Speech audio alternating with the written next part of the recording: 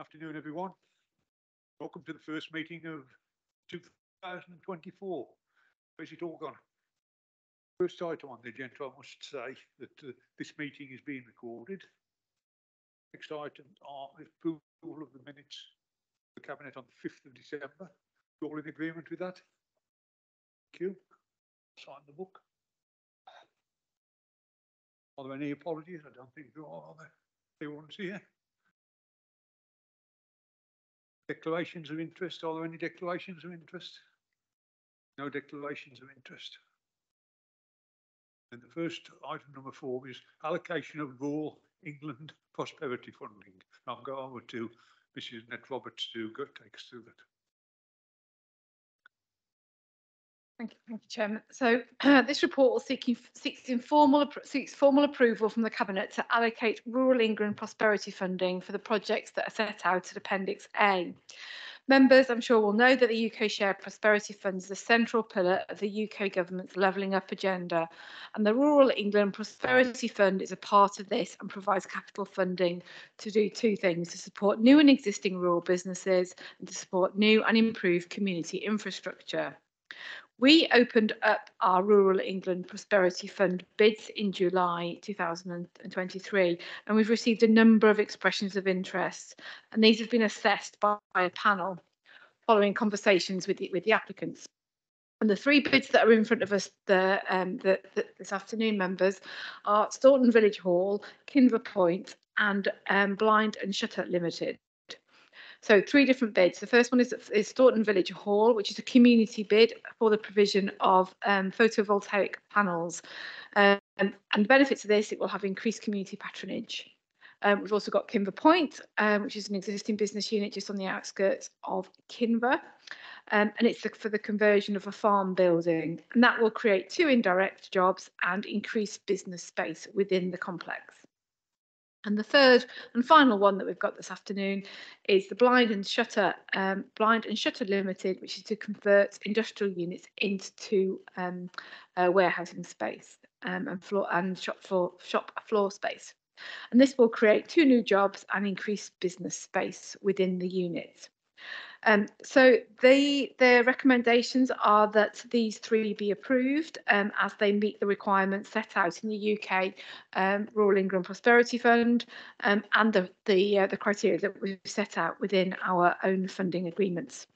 They will also, subject to approval this afternoon, clearly, be subject to any other requirements such as planning approvals, etc. So the recommendations are as set out in the report, members, and I'm obviously happy to take any questions members may have. Thank you. Rita.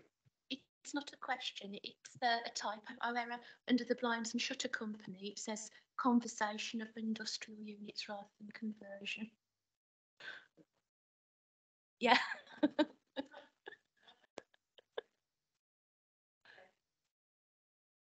Anyone else got any questions?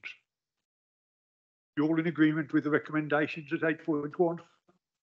Thank you. We'll go on to the next item, which is the medium-term financial strategy. And I'll call on Mrs. Mayor to take us through that, please. Thank you, Chairman. Good afternoon, members. So, yeah, this report sets out the proposed draft budget for 24-25 and the medium-term financial strategy for the period 24-25 to 28-29. The proposals present a 3-year balanced budget until 26-27 using general fund reserves and are based on the provisional local government settlement that was issued on the 19th of December 2023. Members are recommended to agree to increase council tax by £5 and utilise £1.548 million for general fund reserves in 24-25. Members are also recommended to support the revised capital programme and to maintain the minimum level of general fund reserves at £1 million.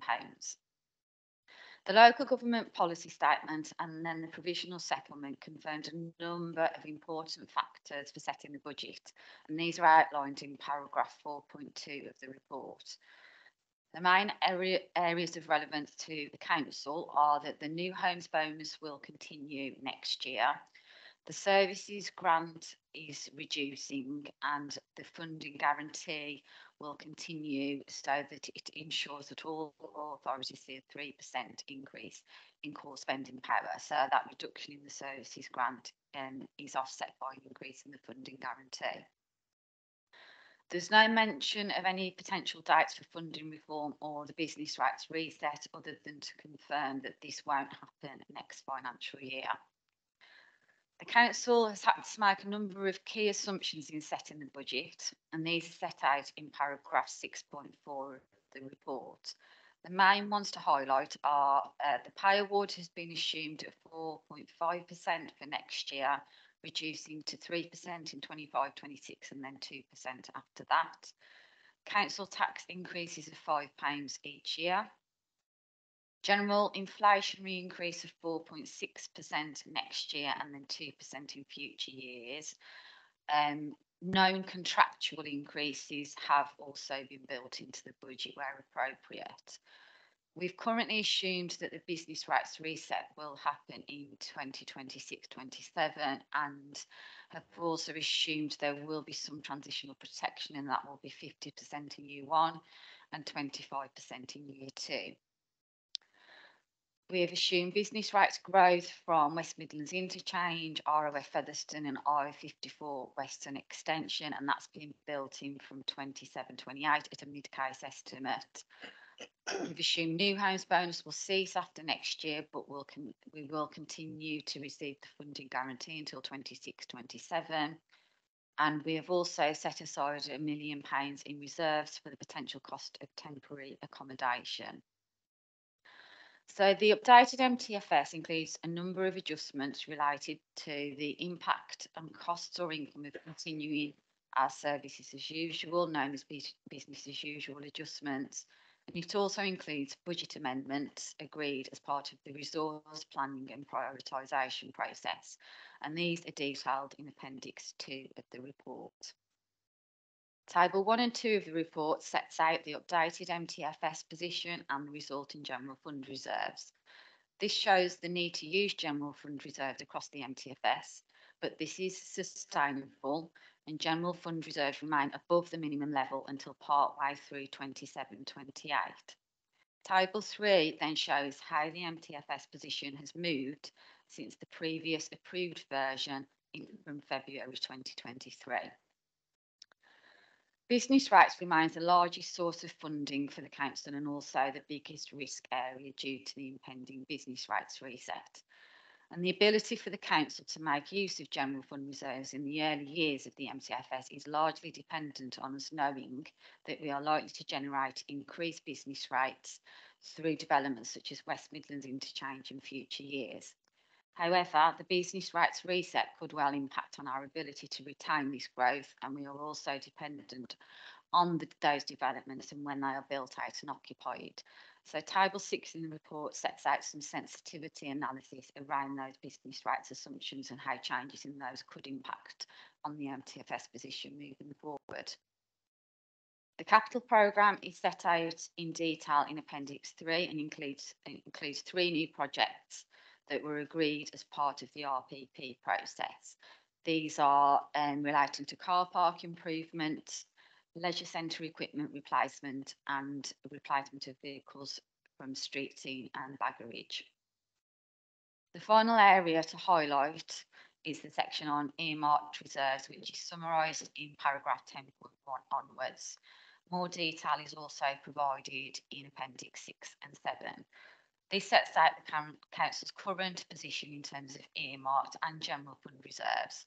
And the appendix also provides my assurance as Section 151 officer that this position is adequate to cover potential risks as things stand. This completes my summary of the report, and I'll now hand back to the leader and I'm happy to take any questions. Thank you very much. Is there anyone got any questions? David? Actually, just one actually. Obviously, now that the 2 hotels have now stopped and therefore the people who were living there have then been moved on, that £1 million reserve, is that more likely that we'll actually need that in the future, or is that still a risk that we've got going forward? I think at the moment we're still, because there's so much uncertainty generally around temporary accommodation costs, so not just around the hotels, we're keeping the minimum pounds as it is. But obviously because it's been set aside in reserves, if as the year goes on, it looks like we're unlikely to use that, we could be reallocating that to other priorities. Only reserve, so.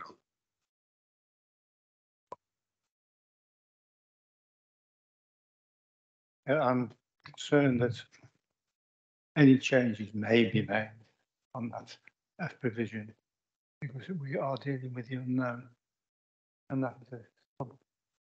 And the figure that we've got there, hopefully we won't spend, but it will be there if it's needed. And that is only for 1 year. No further questions. I would like to formally propose then the recommendations of 2.1A, B, C, D and F. Are you all in agreement with that? Right, thank you very much. Can I just confirm that I wanted to second that proposal? Thank you. And that brings the meeting to a close. If there's no other business. No other business. Right, thank you very much indeed.